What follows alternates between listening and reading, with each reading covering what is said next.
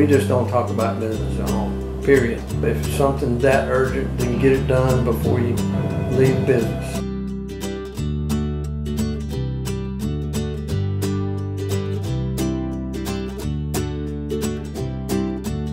As anybody, and most people know that's been in the vending business, the margins are incredibly thin, the capital is very intensive, and the pay is very low.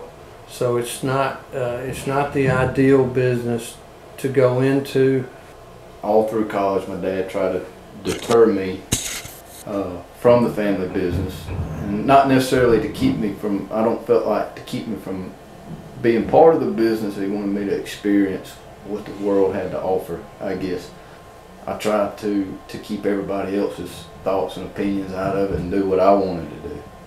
I felt obligated to the business, knowing and seeing all the time and labor that he put in through the years of the fact to the fact that nobody would be here to take and go with it when he decided to retire. But then on the other hand, being, I guess, heir to the throne of that is, I've got to live with that one day too. I could have let him cut the strings and me go on my way, but now I've got to figure out how to cut the strings, whether to pass it along to my kids or make or break the business. When he first came in, he was in the service department, and I had a manager over our vending, and he worked for that manager, so I was not his boss, and I allowed him to report to the manager, so therefore it was never an issue of the boss-son thing. At that time he was young enough that, and just coming into the business, that being heir to the throne, so to speak, was still down the road, so that wasn't an issue.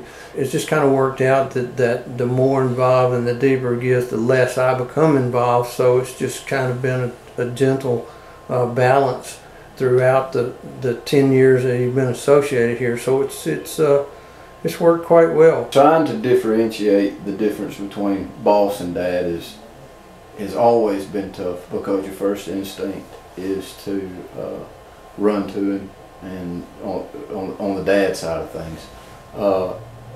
Over the last 10 years, it has gotten a lot easier to take, and as I've matured and got to understand the business a lot more, it's been a lot easier to step back and make business decisions instead of having to okay everything with dad. I've tried to keep the distance between me and him, the father-son thing, because it don't look good business-wise, right.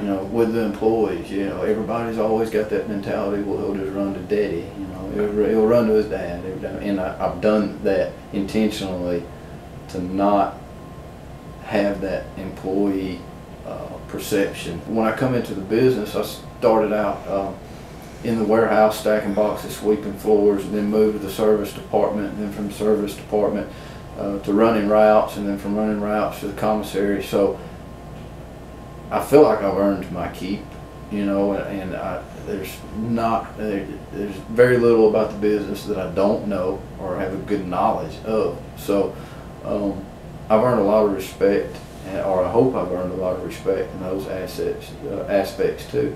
I've never had a lot of pressure from him on anything growing up. He's always allowed us to make our own decisions and learn right from wrong, and put his 2 cents in when he felt like it was needed. But I didn't have him over my shoulder steering me every move we made. So letting him down wasn't a fear. It's to know to just keep going. If we did fail. So if I had to give any advice to second generation guys that are out there considering it, or possibly already in the vending business, no matter what kind of degree you may have, college degree, or what your ambitions are, if you're going to be part of the business, you've got to start at the bottom and work your way up. Because it don't matter what your father or your mom or whoever is running the company may say or do. If you don't have the respect of your employees, and the people that are working for you, it don't matter what type of business you have, you won't succeed. It took me a long time to understand that. Why did I have a 4-year college degree in business and a 2-year degree in sociology, and I'm sweeping floors and stacking boxes? It took me a long time to understand that, but now I wouldn't have it any other way. A man that knows how will always have a job, but a man that knows why will always be his boss. So if you teach them all the whys when you're teaching them how, and that being the math that goes along with running a business.